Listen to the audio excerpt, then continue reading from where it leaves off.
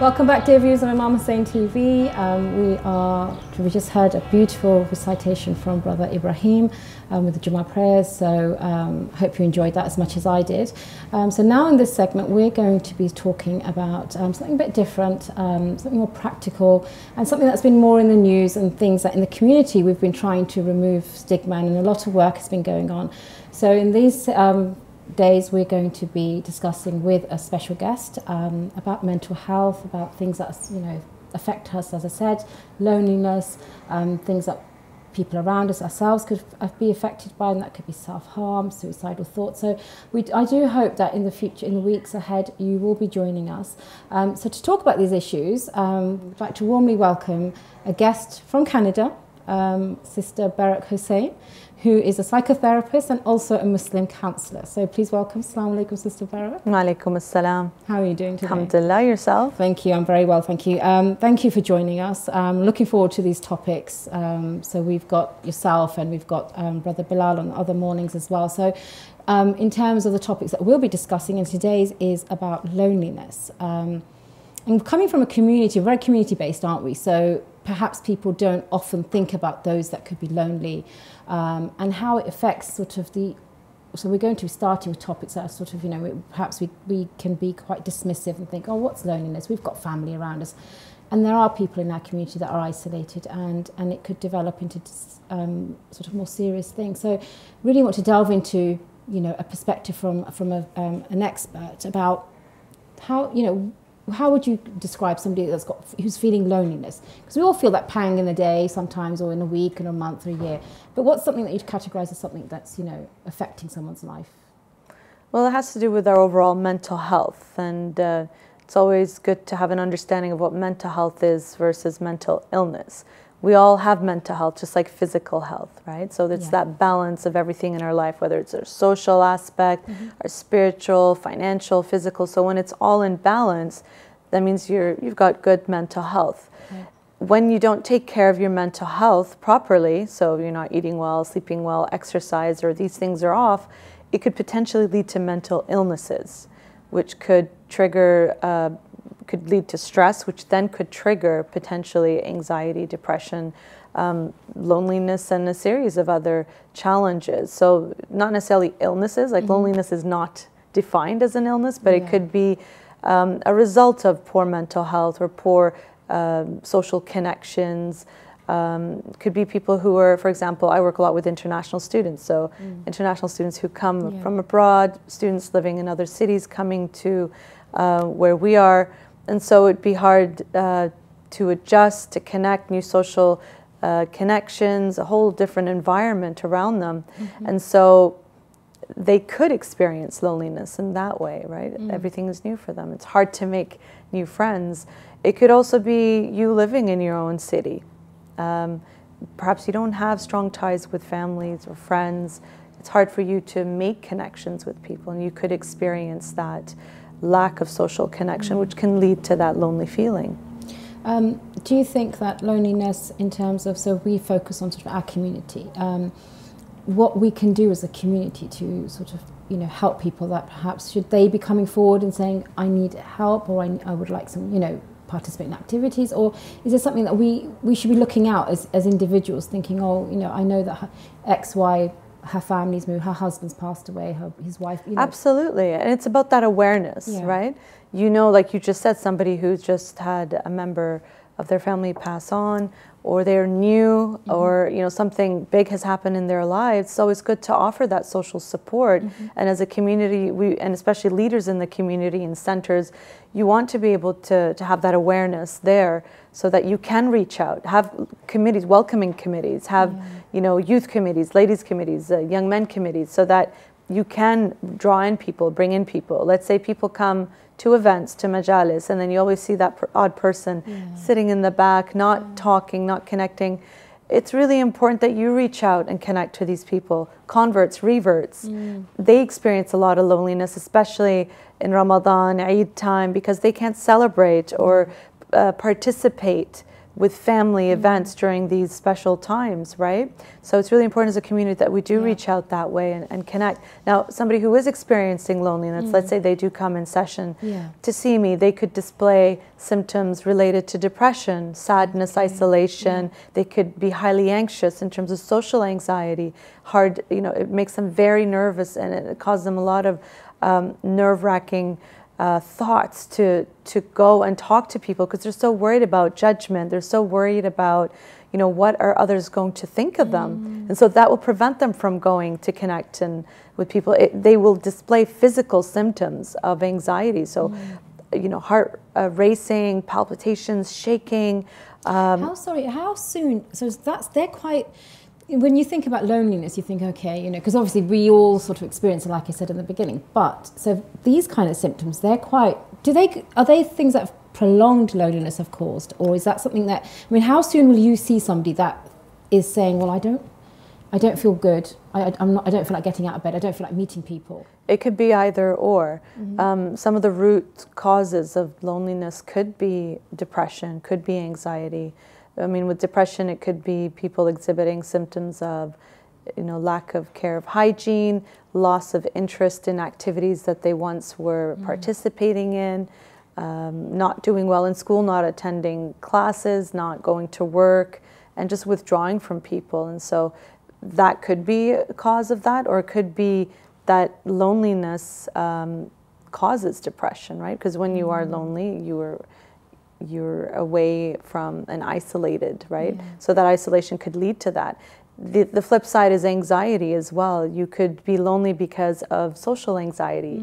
You are afraid of going to connect with people, going out, and the social anxiety is quite debilitating, right? People are afraid of what others are going to think of them, hence they will stay. They won't go to centers, majalis, school, work. It becomes very debilitating that way.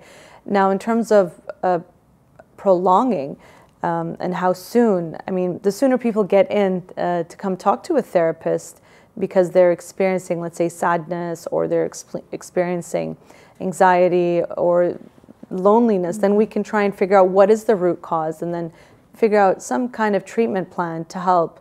So I've had students come in, especially international students. It becomes really hard for them to engage in a new environment with a new culture, a new language, and expectations of how to make friends, because it's different in different cultures. Absolutely. So these students, we tried to have mentorship programs, especially international student services. They would have programs for students to go and get to know the city, where you can go shopping. They'll have different social activities for other international students to connect. So, I mean, most universities would have these types of programs and to help students integrate better and connect and build that social connection. And then we start teaching people how to make friends in a different culture. So this is specific to international students, but in general, the clients I see who experience this is because, let's say, they didn't learn the proper social skills growing up, involved with emotional intelligence per se. So learning how, you know, referring to how you feel and how you respond to others' emotions and whatnot. So that becomes really hard for them to detect, you know, how do I behave? Some you know, clients have autistic tendencies. So that becomes really challenging for them to connect with others because of social challenges there as well. So you basically will meet somebody and then obviously case by case give them that advice, and so it wouldn't be one size fits all. Absolutely deep not. dive. Don't, you know, just no, put yourself out there. Everybody's different. Everybody has their own struggles, and so it really depends on, first of all, where the client is as well. Everyone's got their own pace in terms of where they are in that moment. Some people may not be ready to take on, all right, let's do this plan where you're going to go to a center where there's an event, you're going to go introduce yourself, or go to the organizers. That can be really challenging for somebody. Somebody who's experiencing social anxiety, which is why they're lonely per se. So we go step by step. I usually start off, because I work in a university setting. Well, why don't we take a look at the local Muslim group, or another group or society that is of interest to you? Perhaps sports, perhaps video gaming, perhaps fashion, perhaps travel. And so there you are more likely to meet people who have the same interests, which makes it easier for you to connect to somebody if there's the same interest there.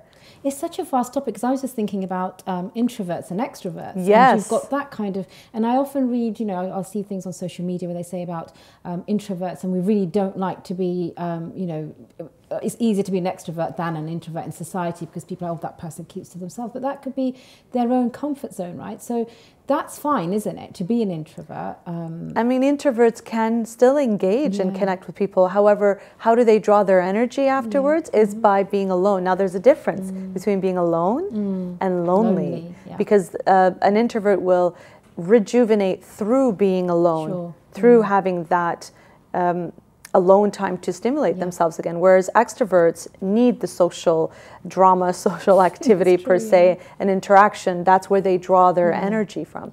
So there's a huge distinction between loneliness and being alone. For example, you could be in a relationship with somebody, okay, in a marriage, and could be very lonely.